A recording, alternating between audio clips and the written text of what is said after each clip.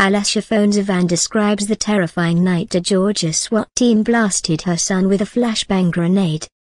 Alecia Phonesavanh recently lived through a mother's worst nightmare when a SWAT team detonated a flashbang grenade in her toddler son's crib.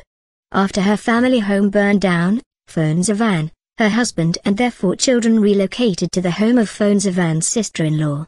One night, police descended upon the residence in search of drugs they believed were in the possession of Phonesavanh's husband's nephew. As it turns out, that person does not live in the house. No drugs were found in the home. Still, Phonesavanh said, the officers aggressively forced their way inside. Then the worst happened. After the SWAT team broke down the door, they threw a flashbang grenade inside. It landed in my son's crib, Phonesavanh wrote in a powerful piece published by Salon.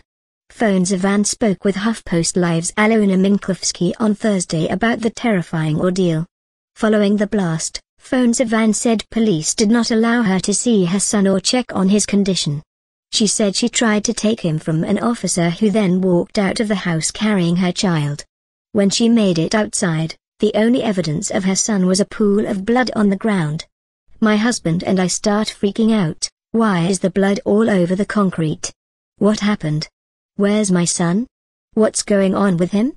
She said. At that point we were told to shut up and sit down. The next time Phonesavanh saw her son, he was in the hospital in a coma. Since then, she said, he has come a long way, but he has a very long way to go yet.